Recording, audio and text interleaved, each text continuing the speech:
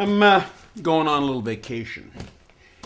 And I never go on vacation without these, because you never know.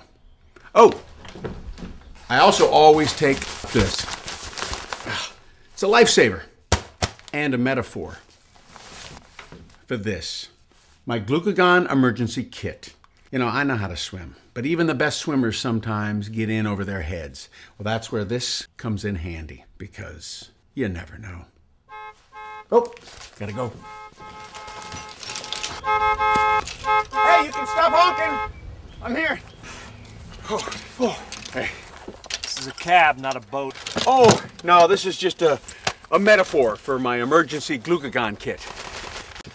Gluca what? I have diabetes and I carry it for emergencies. I always have one with me when I travel. Why? That's a good question. First stop, my doctor.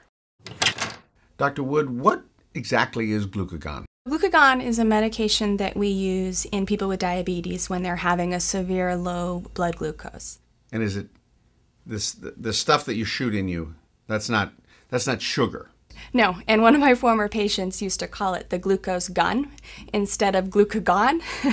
But no, it's not glucose. It's a synthetic version of the natural hormone that our body makes.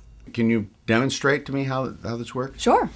Do you want to do it with me? All right. The good thing about glucagon is that it's a very safe medication and you really cannot hurt somebody with glucagon. Even if you gave more than the recommended dose, for example, for a child, it's not going to hurt them. So the first thing that you do is you take the vial out, and it has a disc of powder, and you take the cap off.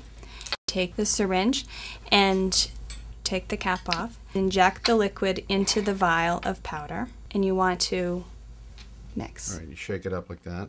Until the powder is completely dissolved and the liquid is back to clear. And then keeping the syringe back in the vial, you want to pull the liquid back into your syringe. And your dose will depend on your age and your body weight. Flick it a couple times to get your bubbles out. And then inject the air back into the vial so you don't have the bubbles.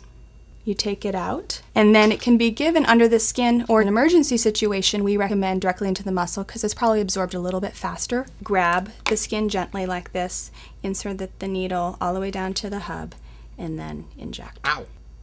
You'd count to 3 so that all of the liquid has a chance to leave the needle, and then pull out. Okay, so you take that syringe and you mix it with that stuff, and well, why don't you do it yourself? Well, because I was passed out. My wife and my 10-year-old son found me on my bed in the middle of the afternoon, and my wife was completely freaked out, and she couldn't figure out how to use this Glucagon thing.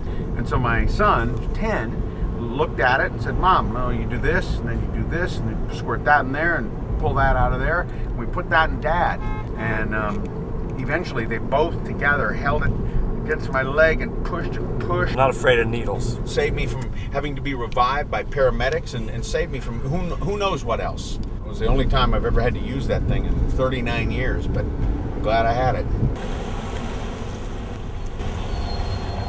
Train station. Thank you very much. Keep the change. Hey, tip for you. Don't forget your metaphor. Might save your life someday. Hope you never have to use it. Gotcha. See ya.